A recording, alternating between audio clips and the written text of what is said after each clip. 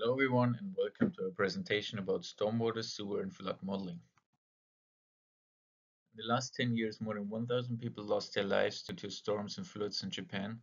More than 100 billion US dollars have been lost in the same period due to natural disasters in Japan. Therefore, there is a great need for accurate and timely information on probable impacts of natural hazards such as floods. On top of that, most of these existing solutions are managed by official institutions and are therefore not very suitable for the specific needs of private companies. Our solution is the distribution of one of the most versatile Earth observation flood modeling softwares to companies in need, helping them to minimize the impacts of floods as well as supporting them in using the software. We will require an effort-based service charge for the specific projects, and to achieve all this we will need an investment of 400,000 US dollar to cover all our main costs. The fundamental challenge of our project was to find the most attractive geographical market for our startup to launch the Earth observation service, enabling stormwater, sewer and flood modeling.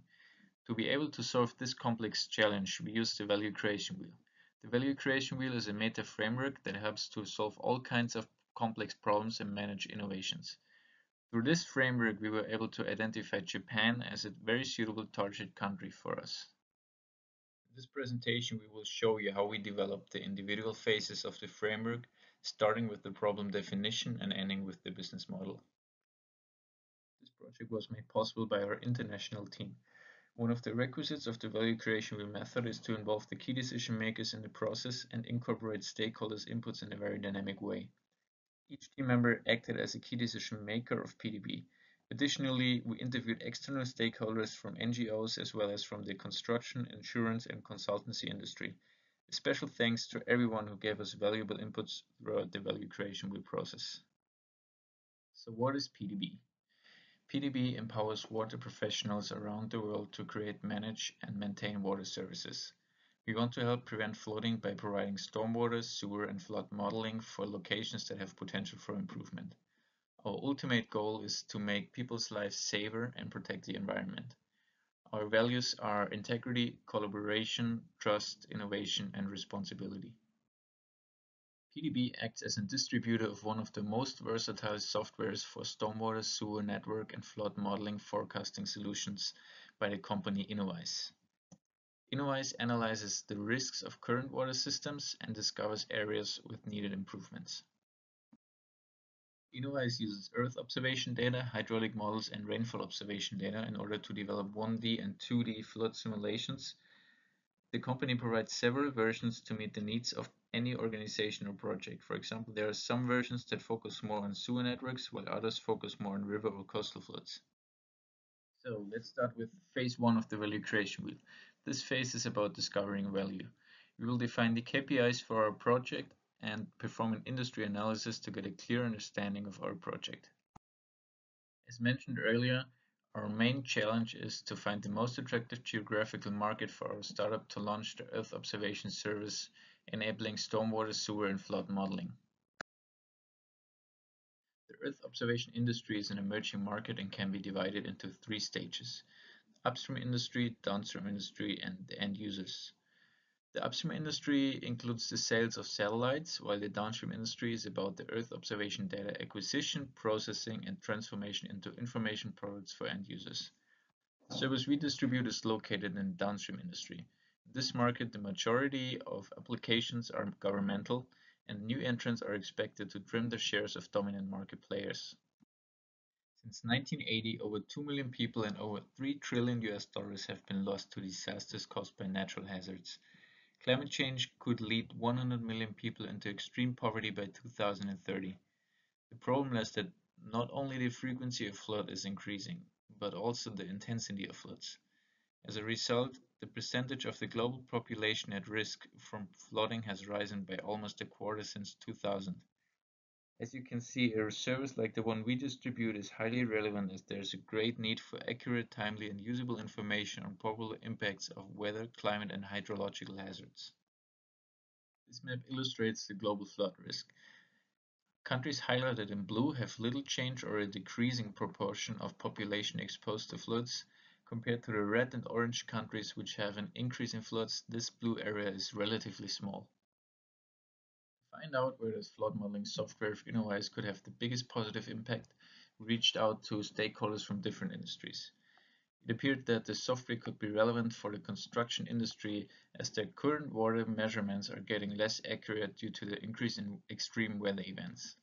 The insurance broker Pedro Rego described the software as a new form of risk assessment that is really helpful to insurance companies. Looking specifically at Japan, the consultant Ivan Bakol has confirmed that Japan could benefit greatly from the software. The service we distribute has a close alignment with the SDGs. The most obvious one is SDG 13 to take urgent action to combat climate change and its impacts. As the service we distribute prevents and minimizes the impacts of floods, this is a really good way to support SDG 13. But also SDGs 1, 3 and 15 can be contributed to. Poverty, illnesses, or also land degradation or biodiversity loss are all possible results of floods. So Innovize's service can have a big positive impact here. Besides the SDGs, PTB is also aligned with the European Green Deal and the Paris Agreement. PTB fosters new technologies to minimize the impact of climate change. It also protects biodiversity and ecosystems as we have before, because those are possible results of floods. And the service we distribute provides action and support in different areas, especially looking at warning systems. PTB's potential target markets are local governments, utility companies, construction companies, and insurance companies. The most important ones are the ones to the right, as they can benefit the most of the versatile software as well as the consulting service we provide. To figure out the influential factors on our startup, we conducted a pestle analysis. The environmental and technological factors turned out to be the most important ones. Floods are seen as the most frequent type of natural disaster, and the frequency and intensity of floods is increasing. This development leads to a higher demand of the service we distribute. Looking at technological influencing factors, there's a high level of innovation in the industry, forcing PTB to keep up to date with the latest technological improvements. Further, it takes time for organizations to implement technological changes in their systems. Therefore, supporting organizations in this process seems to be an important factor. To analyze the strengths, weaknesses, opportunities, and threats, we conducted a Taos analysis. The big strength of PTB is its user-friendly sensibility. This enables an easier introduction of the software to organizations that have no experience with this kind of technologies. As we are a new player, we aim to create partnerships that help us to adapt quickly on this growing market. Besides that, we want to collaborate with governmental organizations to increase our bargaining power. To make up our lower level of technological knowledge, we need to have a collaboration with IT experts. Now we have the Porter 5 forces, and here we can start saying that the level of rivalry is medium-low, and this because of the low level of diversification of current companies with the same system, and also because of the high amounts of investments that are required to start gaining market share. Then, on the trade-off substitutes, it's also medium level, and this because of the other 1D or 2D modeling and mapping services that might deliver the same job but a lower effectiveness, and also because of the final decision will require that the end user has to make some previous research in order to make sure that the best option available for their needs. If not, they will incur into more expenses. Then we have the threat of new entrants, which is medium level, and we can say here that the incumbents have already established a large network of clients, and the previous years of experience may affect the attractiveness of the industry. But on the other hand, we can say that the potential companies with disruptive innovations have incentives and opportunities to enter and gain a substantial portion of the market share. Now, talking about the buyer power, it's also medium, and here we can mention that minimal cost for consumers to switch between providers may do this, and the difficulty to obtain a premium services at a lower price. Then on the supplier power, we can say here it's medium high, and this is because of the differentiation we can have on final imagery and analytics provided. Just to quickly have a summary of the external and internal analysis, we can highlight on the pestle analysis the environmental factor on increasing frequency and intensity of floods, and the social factor because of the past 25 years more than 2 billion people worldwide were affected by floods. On the Taos analysis, we came with a max-max strategy, where the user-friendly sensibility can facilitate the introduction of the system in organizations that did not have this technology before, and the mini-mini strategy that in collaboration with IT experts we can ensure the results of the data provided. And on the Porter 5 forces, we mentioned that the level of rivalry in the Earth observation space industry is medium. As part of the external analysis, we found these services that can act as complements to the Earth observation systems. For example, the lighting imaging sensor that was designed to detect and pinpoint lighting from thunderstorms, measuring the time of occurrence and its radiant energy. Another example is the China high-resolution Earth observation, which is a combination of space-based satellite and ground systems and an application that will provide all-day weather global coverage with the best and highest spatial resolution, reaching nanometer levels. Here we have a crucial part of research, which is the competitor analysis. And now we can talk about the direct competitors of the service we choose to provide. First, there is the Global Flood Awareness System that utilizes 3D terrain data covering and offering frameworks related to infrastructure, environment, and population, assessing 3 different scenarios on the years 2020, 2050, and 2018. Next, we have Flood Futures, which is the tailored products can give an overview of the current and the future hydrometeorological situations for the coming floods. Another direct competitor is FloodMap, offering a combination of big data analytics and automated machine learning techniques that can achieve large-scale rapid flood modeling with hydrology and hydraulic models that will allow to read forecasts, rainfalls, and river heights that can generate large inundations. And finally, the risk management IT system provided by Hexagon can accelerate management actions during live floods that can minimize the impacts and can support planning and reconstruction measures. To create this competitor matrix, we base our comparison on 5 different aspects that the direct competitors may or may not offer. For example, giving flood risk alerts, the real-time control operation of movable structures, the urban and rural hydrology modeling, a maxima button that represents the worst-case scenario for an individual model, and which kind of terrain data dimension is available to use. In summary, we can highlight that the service provided by Autodesk offers the 4 of them and has 1D and 2D imagery services. It's also important not to leave behind the topic of the indirect competitors, and on this part, these are companies focusing on other integrated and sustainable solutions that help local authorities, governments, and infrastructure operators to understand how to rescue and reconstruct the damage caused by floods, taking activities pre-disaster, during the disaster, and after the disaster. For example, water management, hydraulic and coastal engineering, physical planning, and the provision of drainage. Now, it's time to mention who we wanted to involve in our project as stakeholders, and we can start with national governments, politicians, and local or regional regulators. Then we need comments on some private individuals living in high-risk areas and some environmental conservation agencies.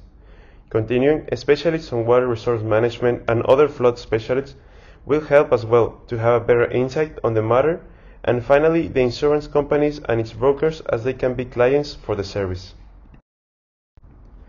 For this, we separate the KPIs in 4, being the first one project process related. Here we're going to have compliance with weekly deliveries for the project and the involvement of the internal and external stakeholders. The second one is project output relatedness, where we want to apply at least 5 global and 3 local filters to have a final decision on where to establish, and that our solution is consistent with at least 4 sustainable development goals. The third one is project team related, where all of us have to understand the value creation wheel method and exchange comments with the professor in case of uncertainty. And the last one is company outcome related. Just to mention some, we are planning to expand to 5 additional markets on the next 12 years and have continuous adaptation of our service to customer requirements. Now it's time to pass to the second phase. For the potential geographical markets, we are considering the 193 countries of the UN. In order to have our criteria and the filter selection, we choose to use the brain writing method that consisted on each one of the team members writing down in a piece of paper our ideas on what we thought would be the most related filters according to what we are trying to solve. Then pass it to the next person where she or he can say if they like it or not, and that can add a comment or refine the first idea generated. This process occurred for 5 rounds, until each one of us will write every idea that came into our minds. So then we can make the final decisions on the filters we are going to use. By applying this method, we were able to find 51 potential filters or criteria. The potential criteria of filters were then split into 8 categories. First, the political aspects, including the percentage of governmental aid spent in natural disasters. Second, the environmental factors, including the number of river floods in the last 20 years. Third, social aspects, including the number of lost houses due to floods. And fourth, the technological ones, including the quality of Earth observation data. The fifth category of the potential criteria of filters is the economic one, including the GDP per capita, the frequency of reconstructions after disasters. The legal aspects are the sixth category and include the regulation on data policy or the strength of patent laws for EO services. We decided to take the competition as our seventh criteria. This includes the competitor's average pricing, the competitor's market share, or the percentage of shared target customers with the competitors. Our last and final category here is the infrastructural one, including the quality of local sewer systems. We are now assessing phase 3 of the value creation wheel. This phase focuses on validating the initial idea and brainstorming possible filters. To begin, the selected ideas get reviewed again. As mentioned before, all of the 193 UN member states will be considered as potential target countries. One of the key reasons for this is the fact that the United Nations member states show a high commitment to the SDG goals, which are in line with the mission, vision, and values of PTB. In this phase, we are focusing on selecting the final filters from the larger list of our brainstorming results. In order to evaluate the usefulness for further analysis, each filter generated in phase 2B of the value creation wheel framework, the POCO method was used. Consequently, 33 filters were killed, 6 filters were reviewed, 1 filter was multiplied, and 11 filters were kept. Through this method, each filter was evaluated due to its capability to add value to the analysis. Finally, we were able to identify a total of 19 filters, including 11 global ones, like the expected population exposed to river flood risk or the exposure to coastal flooding. 5 filters were identified as nice-to-have ones, including the water supply and sewerage infrastructure satisfaction rate.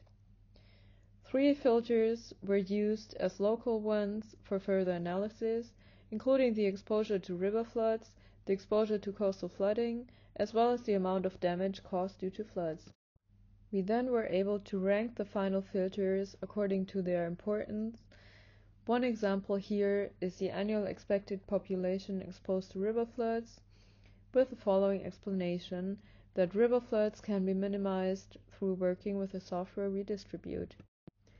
Shown here are the nice-to-have filters and the local filters ranked according to their importance. Especially the local filters were important for the further analysis, including the exposure to river floods, with the explanation that the regions most at risk will be able to minimize the impact of river floods using the software we distribute. We are now assessing phase 4 of the value creation wheel, which is to capture value. When we did our MCDA and value creation funnel calculations for the first time, we sorted the final filters according to their importance. In the value creation funnel, we realized, however, that we were excluding too many potential countries right at the beginning, since we only had a few data for some of the more important filters. As a result, We recorded the filters, applying the filters with less available data in the back of the calculations to exclude as few countries as possible in the beginning. Further, we decided to keep our theoretical ranking the same because we still saw the filters showing the proneness to the different types of floods as the most important ones. Thus, the order of our filters differs from the ranking. Through applying 10 global filters found with the MCDA method, we identified Japan as the most lucrative area to target. Within Japan, we implemented 3 local filters and found Hokkaido to be the most promising area. The value creation funnel was used to narrow down all the countries that are being considered in order to reach one final location that respects all the filters we believe to be important in our project. As previously mentioned, Japan is the only country who met all of our criteria. Here we can see the final ranking of the countries and the prefectures according to the 10 global filters and the 3 local filters. Because we reached 4 final prefectures with application of our local filters, we decided to do a strategic comparison analysis so that we compare all the 4 areas and see which one has the best potential to implement our service. We ended up choosing Hokkaido because it has a very vast area and also a very long coastline. Furthermore, we wanted to help an area that has more economic needs, so Hokkaido is the best option, also due to its GDP per capita. To start phase 4B, we did a local competitors analysis where we compared the service of the 4 main competitors with Innovize's software. Here we can see that we compared iCharm, Fujitsu, Takuba, and JAXA. We decided to use a radar diagram to see what were the 5 most common characteristics of those systems and compare them. We concluded that many of these services offer a very broad service, but also that Innovize is probably the service that has the more complete offer. For example, it distinguishes itself from flexible plotting capabilities to build and manage hydraulic models, and also rapid scenario management. Afterwards, we decided to segment our market, then do the targeting and finally positioning of our startup. We segmented our market into non-profit organizations, private companies, and governments. As our primary target, we have insurance companies, construction and utility companies, and also institutions focused on environmental concerns, as you can see on the left. As our secondary targets, we have institutions with regulatory power, research agencies, but also the Hokkaido Disaster Prevention and Crisis Management Division. Our positioning statement is the following. For all organizations aiming to prevent and manage flooding disasters, PTB provides access to one of the industry's most versatile software for stormwater, sewer network, and flood modeling, helping our clients to save lives and finances. Due to our local expertise and the customized consulting of our customers, PTB makes flood disaster prevention and management more structured and effective. Now, as for the concept, we already knew that we wanted to distribute Innovize's service, but we also wanted to add more value to that. So we have the following 4 services that we wish to offer our clients additionally. Firstly, we want to adapt the service to specific companies' needs. We want to help companies with no Earth observation knowledge to have access to the exact information they need, and also without having to waste time and resources to learn how to use the software. Then, we want to connect disaster-related Earth observation services to potential customers. This was our basic service, so we want to create a bridge between those suppliers and the possible customers. As our third service, we want to manage data transfer from old software to new software and also provide lessons for companies that wish to learn how to use this type of software.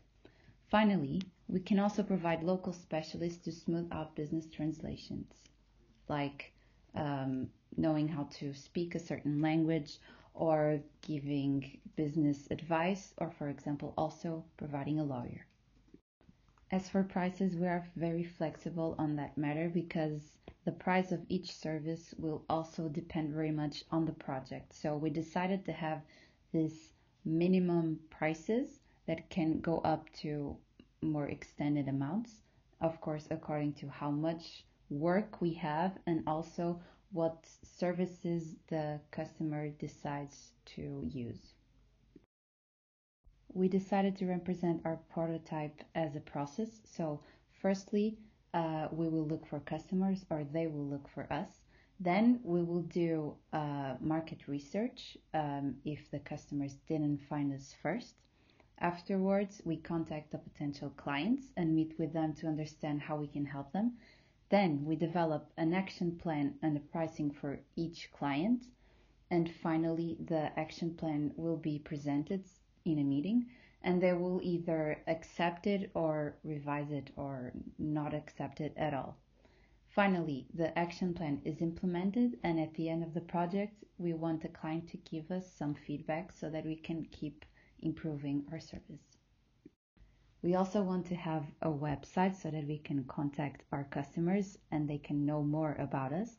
But we want the website to be very clear and direct, and also a website that incentivizes the customer to speak with us directly, to call us and to email us.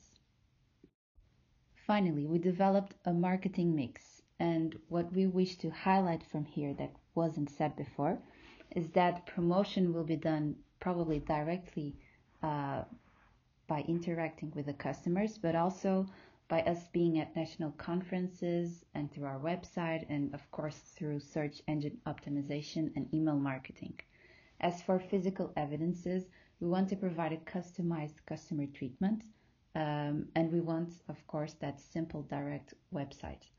As for people, we will still need to hire more, but right now we would have 9 fixed employers plus local specialists. The place where we will distribute this service will be at first our website for a first contact, but of course we must directly contact the clients to understand what they really need, and of course to provide a very customized service. So now let's have a closer look at the fifth phase, which is the last phase of our project. So on this slide we can have a global overview of the 3 M's. So first of all, it starts with the manpower, where we have divided the roles within our team, but we have also established a recruitment strategy to make the project plausible. Then we set up the cost strategy, highlighting the revenue streams and our main cost. Then, regarding the minute part, we divided our strategy for clients, implementation and funding into 5 periods until 2024. This will be explained in more details in the following slides. Our project can only be viable with the support of a good team. To this end, the right people must be found according to their expertise. And this is why, in addition to having our core team, we need to recruit externally. So firstly, regarding the external recruitment, we will need several people at different positions. A salesperson with a background in IT in order to support the sales manager. Then, IT technician will be mainly responsible for the technical customer service. We also need a local specialist according to the project who will help us for several things, such as having an easier communication with the client. And finally, a collaborator from supplier will enable us to adapt the supplier service to the customer's needs. Then, our team will be composed as following. Firstly, Beatrice Rego as a CEO. Then, Frederic will be head of customer service and technology. Anna as head of marketing department, since she had several experience in marketing. Also, Israel will be the head of the sales department, as he had a bachelor degree in marketing and communication. And finally, Arno Calbert as a CFO, since he seems to be the most appropriate person for this position by having a background in finance. In order to launch our project, we estimate an investment need of €400,000. The cost that we'll have at the beginning of activity will be high. Firstly, an important part of the budget will go to the salaries. We count them in gross. However, it will be necessary to deduct 50% of insurance and pension, 5% of income tax, and 8% of resident tax. 5% of our total budget will be invested in marketing in order to recruit external people, for instance. Then, in order to create the company itself, there will be costs to get our business name and in the registration fee. Our company also needs to have an office in Hokkaido, where the office renting as well as water and electricity will cost $750. It is necessary to be well equipped in our office, where we have to buy some equipment such as computer or phones, for instance. Finally, to launch our website, it will cost around 20,000 euros, and we also count other costs such as insurance and legal fees. In order to achieve our fund objective, PTB has to establish an investment strategy. Our first approach is to solicit the help of our friends, family, and fools, being outside investor with almost no investment experience. Then, crowdfunding will also be an important part of our strategy, where anyone who invests in our company will receive share within it. One of the keys will be the investment of business angels and venture capitalists. To achieve this, it is essential to attend different events such as conferences or networking sessions. Launching our project in Japan is a unique opportunity for PTB company, where there are various national institutions promoting the integration of new projects within the country itself, such as Mitsui & Co. Once the business is profitable, we'll seek bank loans, where they will not have share in the business, only interest on the loan that will pay over the long term. The strategy plan of the PTB company is divided into 5 parts until 2024. The main priorities as of January 2022 will be to recruit external people, find the first clients of the company, and accomplish all the initial KPIs and find our first office. Once done, we'll look for first external investor, generate our first revenue, and expect to reach 20 new clients by the end of the Q2. From 2023, we hope to become profitable, which will allow us to invest in additional tools, such as drones. We'll also seek continuous improvement by collecting feedback from our customers. Then, the second quadrimester will be focused on raising new funds through our business angel and VCs, which will allow us to develop sales and marketing, as well as start our research to find new places where we can implement in Japan. Finally, we'll establish our first association with other places in Japan in 2024. Once Japan is conquered, we'll be able to look for new international markets.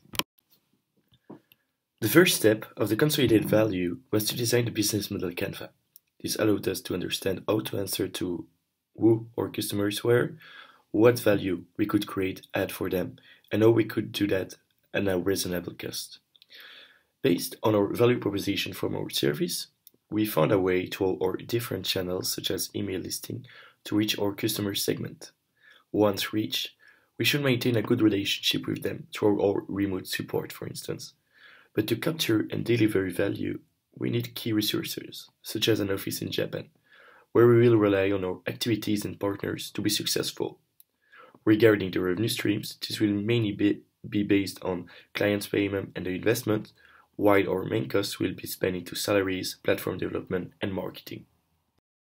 The completion of the KPIs that we've been able to perform so far are globally satisfactory. In fact, we've been able to complete 7 KPIs and 2 are still in partial completion, giving us a completion ratio of around 80%, which is quite very good. Indeed, all the individuals and collective assignments have always been delivered on time. The integration of the KDEMs has been achieved throughout the project. We all have a good command of the VCW today, where we will be able to give our feedback after each phase. We apply the filter number that we had set as a target, and we were able to flourish in our group work. We also shared our misunderstanding with the teachers, such as the troubles we met with the Excel file. Today, we need to look to the future and complete the biases, where we still lack the involvement of a stakeholder and the development of a concept that is aligned with 4 SDGs. Finally, what are our future goals? Regarding the short-term ones, our main priorities are to find clients, investors, and generate revenue by the end of 2022. On a long-term basis, we develop 6 main objectives, our main goal is to expand in international markets within the 12 next years. That was our presentation. Thank you for your attention.